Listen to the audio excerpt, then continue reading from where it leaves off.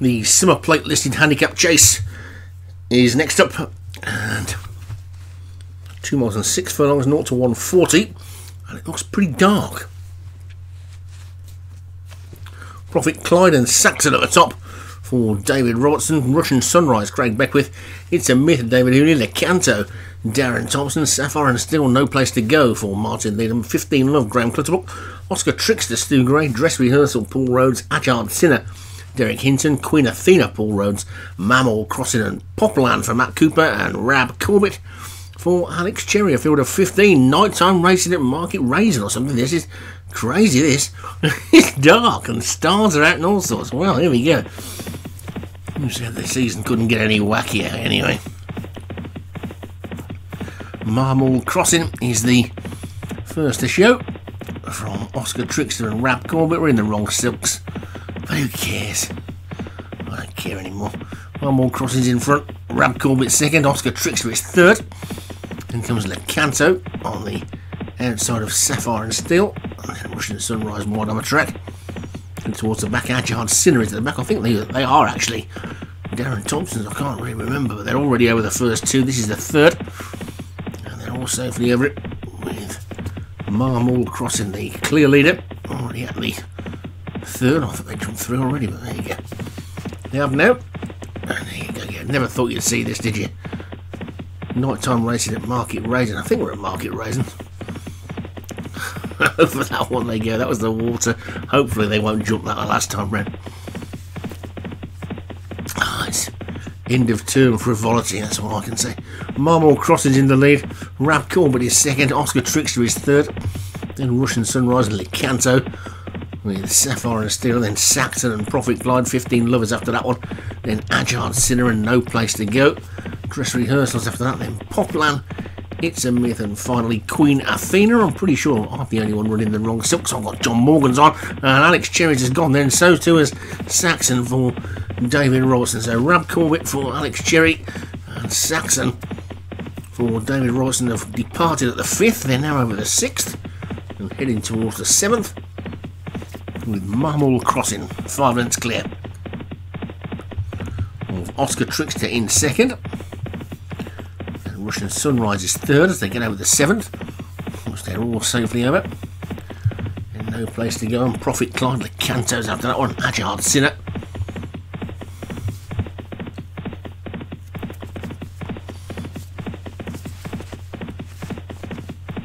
Just a mile and a half to go on this starry night. Marmol Crossing is in the lead. Oscar Trickster and 15 Love sharing 2nd. No Place to Go, just poking between the two of them in 4th. And Russian Sunrise and Prophet Clyde, Lecanto and Agile Sinner are not too far behind. One of them might well be Derek Hinton's. Agile Sinner, I think, is it Derek Hinton or is Lecanto? I'm fairly certain is it Darren Thompson, as they get to the 8th, which they all successfully negotiate, with Marmol Crossing continuing to lead. Oh, he went right through the 9th and was looking to get away with that. The Russian Sunrise, 15-11, No Place to Go, getting closer over the 10th. Back up past the stand again.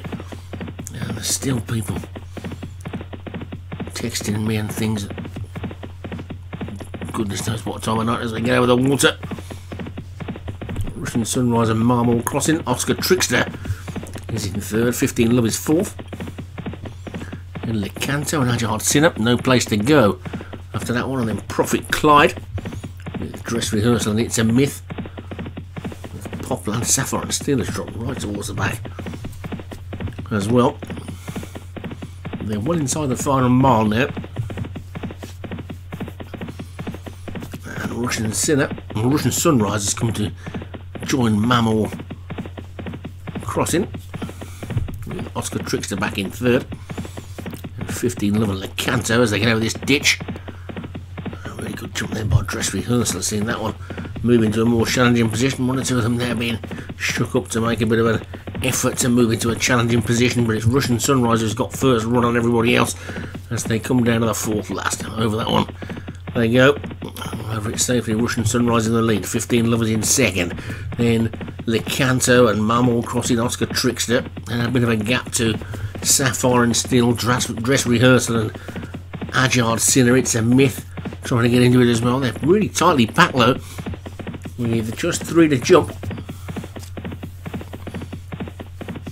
And It's a Myth in the purple jacket going round the wide outside, giving away a bit of ground but making some forward progress at the same time. But Russian Sunrise is the leader, Dress Rehearsal is second, then Lecanto and No Place to Go, then a bit of a gap to the 3 on the wide outside. Agile Sinner, Queen Athena and It's a Myth, they come down to the 3rd last. Now there's only less than 2 furlongs to go, they've still got 3 to get over, and over it they go, and Russian Sunrise landed in the lead from Lecanto in second.